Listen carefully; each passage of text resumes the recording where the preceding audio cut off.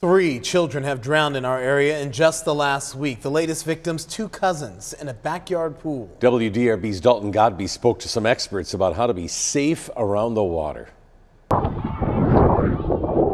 Well, this time of year is always a good time to think about aquatic safety.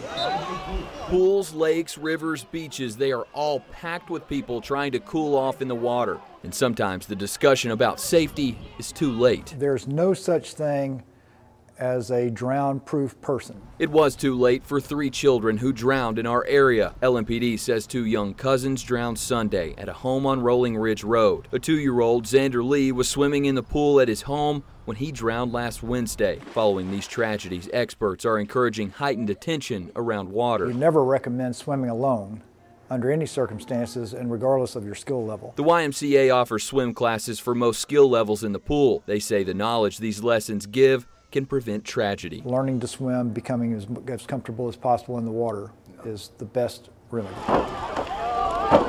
Well, what's important about any water safety is education. The answer is similar from those working water recoveries. These first responders also encourage barriers around swimming pools or other bodies of water. If you have locked gates, make sure they're secured.